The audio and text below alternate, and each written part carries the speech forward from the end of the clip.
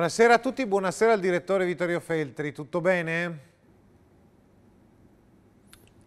Buonasera, benissimo, spero che anche voi stiate bene. Stiamo benissimo, anche se ogni tanto sorridiamo per non piangere. Leggendo ad esempio uno dei tuoi titoli, ti riferisci al fatto che Salvini e Di Maio cercano un capo del governo, un primo ministro, un fantoccio, quel che serve, non sanno più che pirla pigliare. Beh, mi sembra azzeccato.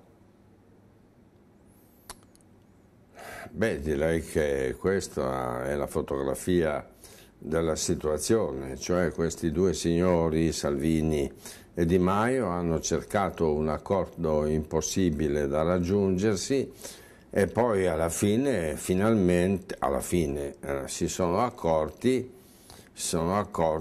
che un'intesa è impossibile, perché non è mai successo che l'acqua santa e il demonio andassero d'accordo.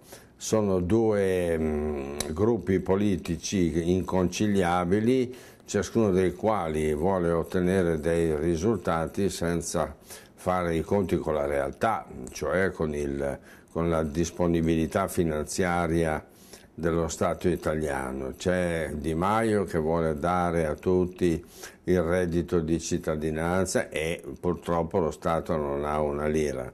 Poi c'è Salvini che invece vuole ridurre le tasse all'aliquota unica, quella di 15.000, quelle del 15% per ciascuno, che è un altro obiettivo interessante ma irraggiungibile.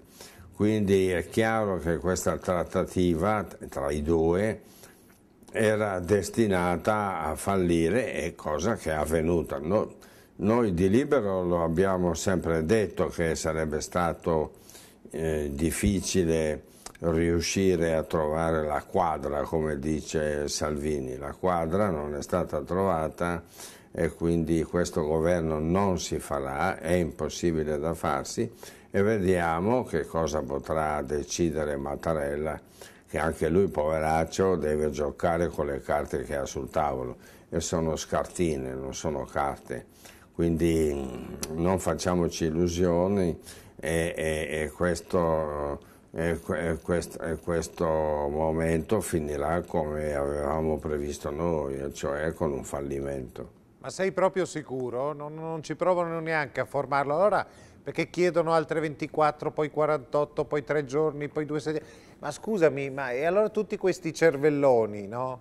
Poi non so se sono cervelloni o cosa. Beh, cervelloni mi sembra un'espressione eccessiva, ecco, sono cervellini.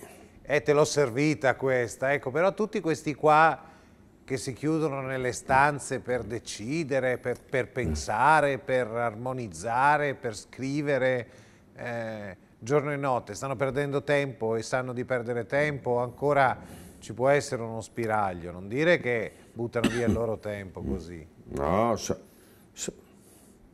ma sì, sono degli illusi, pensano di riuscire a combinare qualcosa, ma è teoricamente è praticamente impossibile che riescano a trovare un'intesa, perché anche i loro programmi, quelli che hanno sventagliato durante la campagna elettorale, sono irrealizzabili. Non ci sono i fondi né per il reddito di cittadinanza, né per ridurre le tasse al 15% per tutti. Sì, sono, diciamo, buoni propositi, ma i buoni propositi, se non sono sostenuti da coperture finanziarie, sono destinati a rimanere tali, cioè dei buoni propositi e basta.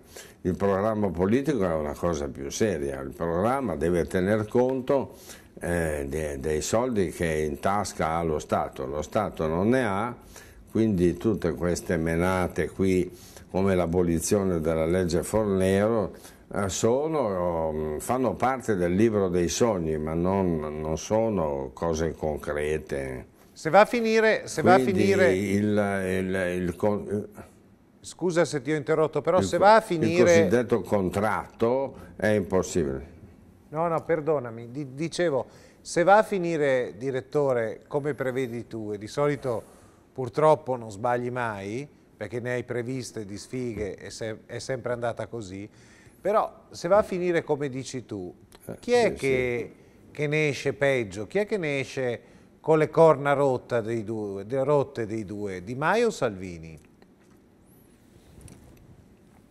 Secondo me Salvini fa una figura brutta, perché doveva immaginarsi che fare una trattativa con Di Maio era un'impresa al di là di ogni realismo, perché Di Maio è un poveraccio, è un signorino che si è trovato per caso in Parlamento e adesso se la tira da statista, ma è uno che non sa niente, che non può fare niente, mentre Salvini è indubbiamente un leader consolidato, uno che ha portato la Lega da una situazione preagonica a un certo successo elettorale, e quindi si è sprecato in questo periodo nel fare delle trattative con Di Maio, pur sapendo che non ne sarebbe uscito vivo. D'altronde io credo che nessuno si metterebbe a fare delle trattative con Di Maio, sapendo che è un ragazzo anche di buona volontà, ma non è strutturato, non è capace, non è in grado di fare niente di importante, ma questo lo si capisce a occhio nudo, basta guardare in faccia a questo ragazzo per capire che non può andare da nessuna parte.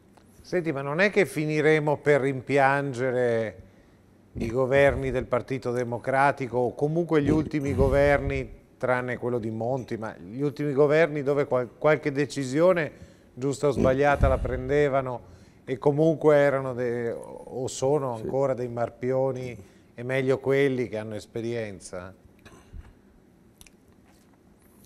Ma io adesso non posso dire che quelli fossero migliori. Certo è che almeno avevano le carte in regola per fare le cazzate che hanno fatto. Vittorio, tu stai dicendo che questi nuovi che si propongono sono praticamente il niente, è chiaro che stai dicendo almeno erano migliori gli altri, no? Beh sì, se non altro erano più strutturati, erano più in grado di capire quello che facevano. Infatti ci hanno fregato alla grande. Mentre questi due nuovi ci hanno imbrogliato, perché in campagna elettorale hanno promesso di realizzare dei programmi che poi alla luce della realtà dei fatti non sono in grado di tradurre in pratica. Questa è la verità. Mi dispiace per Salvini, perché è una persona capace, è uno che ha portato la Lega dallo stato preagonico al 17%, che non è poco, però rimprovero a Salvini di aver trattato fino alla morte con una persona improbabile come è Di Maio. Insomma, io con Di Maio non berrei neanche un caffè, invece Salvini ha tentato in ogni modo, illudendosi, di trovare una soluzione, e invece tutta questa trattativa si è risolta nel peggiore dei modi, ma era nell'aria, cioè bisognava saperlo prima. Credo che Salvini abbia commesso un grave errore, fidarsi di Maio è come se un topo si fidasse del gatto. Vabbè, me li hai già seppelliti. Quello che non muore mai invece è Berlusconi. Adesso è stato riabilitato. Come può tornare in scena in modo pesante, tirandosi fuori, togliendosi delle rivincite, riprendendosi le rivincite? Berlusconi che può fare? O anche lui via? Ma guarda, io non credo che Berlusconi abbia molte chance. Sono contento che sia stato riabilitato e che possa di nuovo candidarsi, anche se bisogna tener conto che la Procura di Milano può ricorrere e quindi complicare di nuovo le cose. Ma mettiamo pure che ormai Berlusconi sia pronto a rientrare, ma Berlusconi è un signore di 82 anni, per quanto abbia delle abilità, come tutti gli riconoscono, non credo sia in grado di tornare sulla ribalta con un ruolo decisivo, insomma. Io penso piuttosto che Berlusconi possa contribuire, dare il suo ausilio al centrodestra ad andare meglio di quanto non vada ora, però niente di più. La Meloni come me la vedi in questa fase in cui o perché contava poco o perché non la volevano o peraltro è stata un po' fuori dai giochi degli ultimi giorni? Come la vedi la Meloni? Ma però devo dire che la Meloni ha dimostrato di essere la più provveduta, perché non ha mai creduto alla possibilità che Di Maio e Salvini potessero trovare un'intesa, non ha mai creduto che i due gruppi potessero assimilarsi e ha sempre detto che sarebbe rimasta fuori. E ha fatto la sua è stata una scelta molto, molto saggia e per cui insomma la nostra Meloni effettivamente è la migliore della compagnia. E dopodiché certo lei col suo 5% non è che possa fare chissà che cosa, però lo fa pesare, fa bene a farlo pesare, e senza il suo 5% il centrodestra si indebolisce notevolmente, quindi è bene darle retta, e così come farebbe bene Salvini a ritirarsi da questa trattativa con Di Maio e a dire ho sbagliato, con questi signori qui del 5 Stelle non ce la possiamo fare, vadano a farsi fottere, anzi vadano a fare in culo, anche perché sappiamo tutti che lo slogan dei 5 Stelle era proprio il vaffanculo. E quindi ci vadano loro a fare in culo, così non ci rompono più le balle. Ecco, vabbè, è un ragionamento che non fa una piega, diciamo, mettiamola così, no? Beh, insomma, abbastanza. Sì, no, non ti chiedo di ripeterlo perché ho capito la lezione. Senti una cosina, ma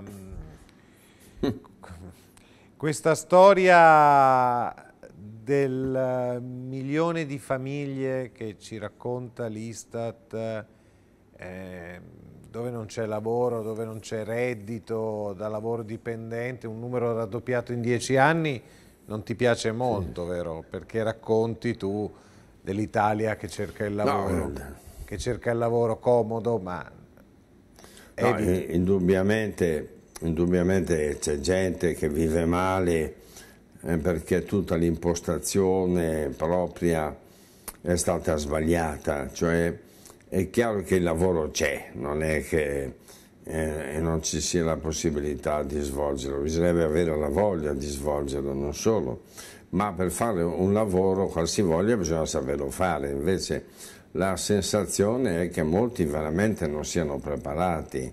Oggi la ricerca di lavoro riguarda soprattutto i ruoli tecnici nelle aziende, ma se tu non hai studiato, non ti sei informato dal punto di vista tecnico, è chiaro che non verrai assunto da queste aziende. E allora sì, è vero che noi dobbiamo aiutare tutti quelli che sono in difficoltà, però bisogna anche pensare che i nostri ragazzi devono studiare materie tecniche, non iscriversi a lettere, ciò che non dà alcuna prospettiva di lavoro, e poi bisogna anche pensare che non esistono lavori umili. Esiste il lavoro ed esiste chi non ha voglia di farlo. Allora, tutti noi abbiamo fatto, io almeno l'ho fatto da ragazzo, ho avuto degli impieghi veramente infimi, ho fatto il fattorino, ho fatto l'apprendista commesso, ho fatto ho fatto il vetrinista, ne ho fatti tutti i colori, ma non mi sono sentito sminuito nella mia dignità umana.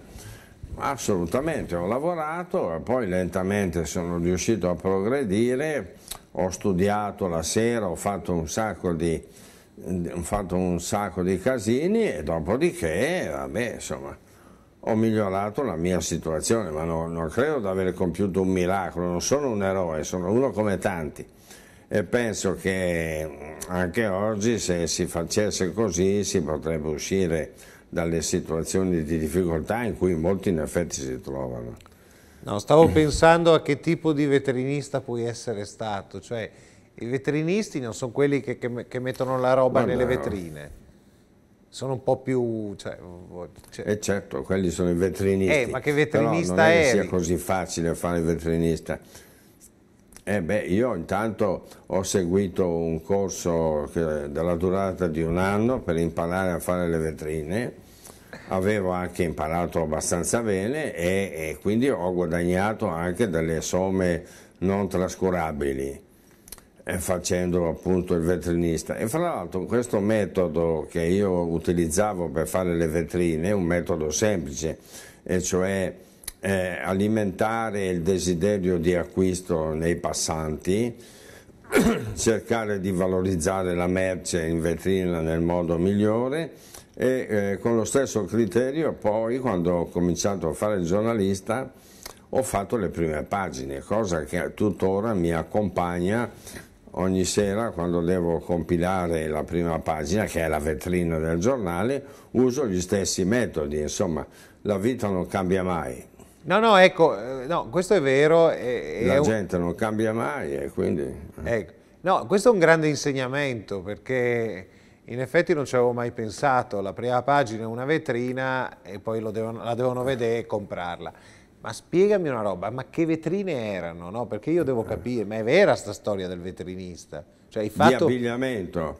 Diciamo che in linea di massima erano vetrine di abbigliamento che naturalmente curavo con molta attenzione per l'abbigliamento dei colori, in modo che il passante fosse attratto da ciò che era esposto dietro il vetro e non è che ci voglia poi un'intelligenza particolare per capire i gusti della gente, cioè, non puoi accontentare tutti, però dipende anche dalla categoria della clientela. Certi negozi, diciamo, di lusso utilizzavo certi metodi, nei negozi popolari ne usavo degli altri, sempre cercando di ingolosire i passanti sia con l'abbinamento, prezzi, qualità e soprattutto la colorazione, perché la colorazione è fondamentale per attirare l'attenzione di coloro che passano davanti alla vetrina e magari danno un'occhiata, e se sono attratti, se sono sedotti, possono anche entrare in negozio e comprare. Questo era il mio lavoro, ma l'ho fatto per 2 o 3 anni, non è che l'ho fatto per 100 la vetrina anni. Più stramba... Poi ho fatto cose... La vetrina più stramba che hai fatto? Ma non cercavo la stravaganza quando facevo le vetrine, ma cercavo il consenso del proprietario del negozio, che poi mi pagava bene. Io fra l'altro avevo un socio che era un maestro di vetrine, che mi aveva scelto come suo aiutante. Facemmo una specie di società, io riscuotevo il 30% e lui, che era bravissimo, riscuoteva il 70%, però quel 30% mi ha consentito di vivere alla grande pur da ragazzino. Ma per esempio uno come Di Maio, manichino da vetrina di negozio per un negozio da uomo, può andare bene? Sembra un po' un manichino a volte. Diciamo che potrebbe andare bene, non so se vi ricordate una marca di abiti, una marca che si chiamava Facis. Sì, c'è ancora. Facis, dai. che era, diciamo, un target medio, era un target medio-basso, e penso che in una vetrina Facis lui potrebbe fare la sua porca figura, anche se io non ho mai comprato un abito Facis nella mia vita. Ecco, saranno contenti quelli della Facis. Invece Salvini dove lo mettiamo? Vabbè, però io che devo dire? Salvini in che vetrina lo mettiamo? Guarda, io per Salvini ho diciamo, molta stima, perché ha preso un partito in stato preagonico, aveva il 3,5%, il 4% e l'ha portato al 17%, quindi davanti a un signore del genere io mi tolgo il cappello. Mi ha stupito nelle ultime fasi della sua brillante carriera quando si è messo in testa di trattare con un pistolino come Di Maio, che secondo me non può andare da nessuna parte se non a nascondersi. Io non mi sarei mai fidato di questo signorino incapace e senza un curriculum degno, e lo avrei snobbato. Invece Salvini ha sbagliato a mettersi al tavolo con lui alla ricerca di una intesa che non esiste, che non può esistere, perché i due gruppi politici sono inconciliabili. No, me l'hai detto questo, ma in che vetrina lo vedresti? Stavamo facendo il gioco delle vetrine. No, io non lo metterei in vetrina mai, uno come Di Maio, mentre invece Salvini potrei metterlo in una vetrina alimentare dove si espongono dei piatti lombardi e comunque settentrionali, di quelli che ingolosiscono e quindi possono indurre il passante a entrare per comprare, che so io, il risotto, le lasagne, la polenta, tutte queste robe qui. Insomma. Un attimo di pubblicità e torniamo. Questo è Salvini ed è... Sì, un attimo di pubblicità e torniamo, se no poi mi fai venire fame. A tra poco.